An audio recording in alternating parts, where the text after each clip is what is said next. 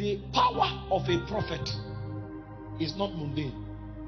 A prophet is supposed to grow until he becomes one of the elders of heaven. That's the authority of a prophet. A prophet is an elder among men. That's why a prophet doesn't speak because he read a book. When a prophet talks, he is penetrating beyond time. He's talking things that are before the foundation of the world. And that's why God sends prophets into territories as quality control agents. Because when the earth begins to lose balance, you will need a prophet to come back and draw the line. A prophet can tell you that before the world was created, this is how God wanted it. Not because he read a book, it's because he can journey through time into eternity, and he will bring you the perspective of Zion. Hope you know that Moses was telling us things that happened before men were created. That means by the power of the prophetic, you can go before the age of man. Because Moses actually traveled beyond the age of man. When he said in the beginning God created the heavens and the earth, there was no man. He was operating in the office of a prophet, because the office of the prophet is older than man. That's why Moses told us how man was created. He said God gathered the dust from the ground. How can a man be telling you how man was created? Because when you enter the office of the prophet, you come to the assembly of the elders. The elders are the custodians of the secrets of God. When John was carried to heaven, in Revelation chapter 5, the Bible said he wept because he didn't see hope for the earth realm, until one of the elders came to him and said, weep not. He said, behold, the Lion of the tribe of Judah, the root of David, he has prevailed. So a prophet is an elder in Zion. And the reason he's an elder is because he carries ancient secrets that are older than time. So the authority of the prophet are the secrets that are committed to him, not the car he drives. That's why when Jesus was on the Mount of Transfiguration, it was not angels that came to him. It was prophets. Prophets came. And he said they were telling him what he will do in Jerusalem. Because when Jesus became a man, he needed the elders to show up and guide him on how to walk as a man. Because prophets are elders in Zion. When your prophetic office is accomplished, your rank is that you are enthroned in the world to come. You become an elder. But when you don't know the powers of service and ministry, you will reduce your ministry to the kind of car you drive. The prophets of old, they were so burdened about Zion that they were never part of civilization. And so in those days, when you are looking for a prophet, you will find him in the cave. Because he's having meetings in heaven. Meetings.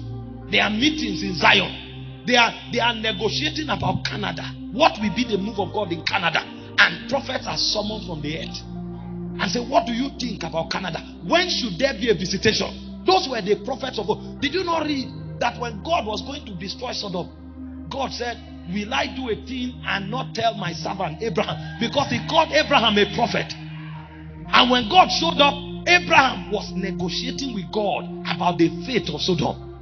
What if you find 50 righteous men? Far be it from you that the righteous God will destroy the just and the unjust. What if you find 50 righteous men?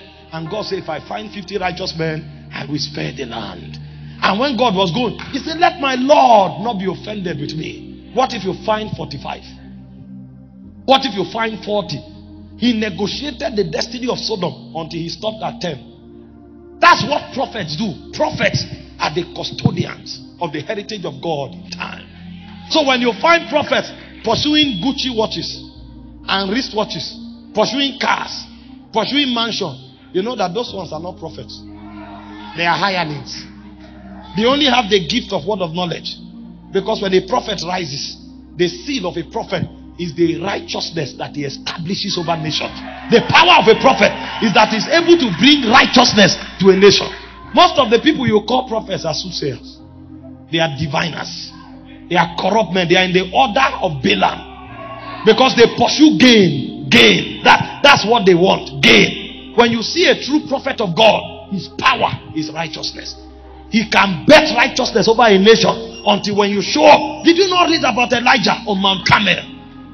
He brought down the prophets of Baal. The power and the heritage of a prophet are the seals of righteousness that he breaks in heaven until the earth conforms to Zion.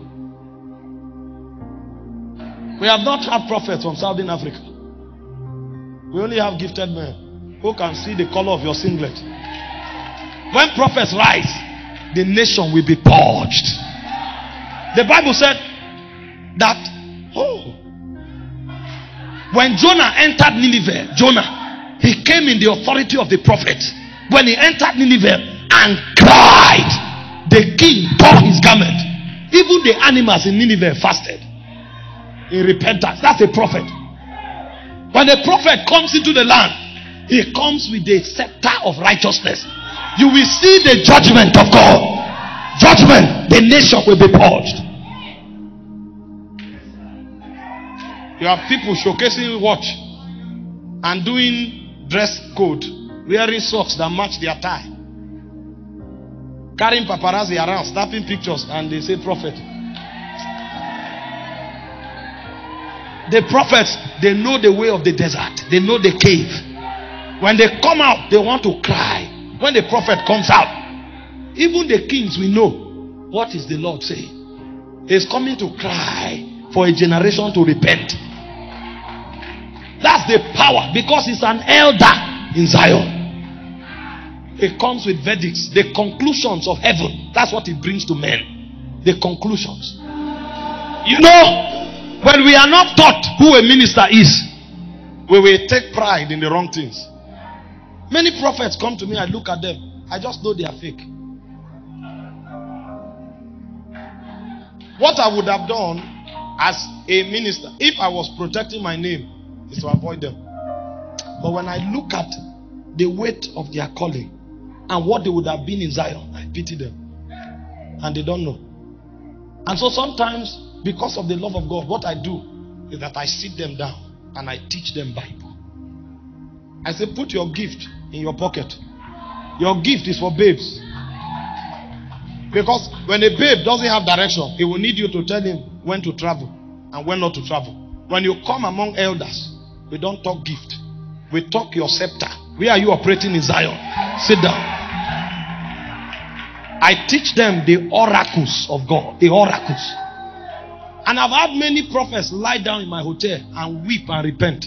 Because when I finish talking to them, they will now start confessing that they are rapists. That's when we will forget about the show on the altar, so that we can save their soul. Because if we don't save them, many will follow them to hell. I've had many, they lie down. Because they don't even know who a prophet is. A prophet is supposed to be a wonder. If a generation is blessed with prophets, that generation is blessed indeed. That's why God sends prophets. Because they are a blessing. They are a blessing. And then you come from a region that have heritage. The heritage of prophets. You are supposed to be a blessing to this generation. But if you don't know who a minister is, and you don't follow the pathway for the making of a minister, you will waste and violate sacred things. You will see all these wolves in sheep clothing gather gullible sisters and tell them when they sleep with them, favor will come on them. A prophet that should pull men from the pit of Hades. A prophet that should pull nations from the pit of Hades. Begin to lead others to death. If you were blessed by this message you just listened to, and you wish to make Jesus your Lord and personal Savior, kindly repeat the prayer after me. Dear Heavenly Father, I believe in your Son Jesus Christ, and that he died for my sins and was raised from the dead for my justification. I therefore confess with my mouth that Jesus is the Lord of my life. I receive eternal life into my spirit. I am born again. Thank you, Father, in Jesus' name. Amen.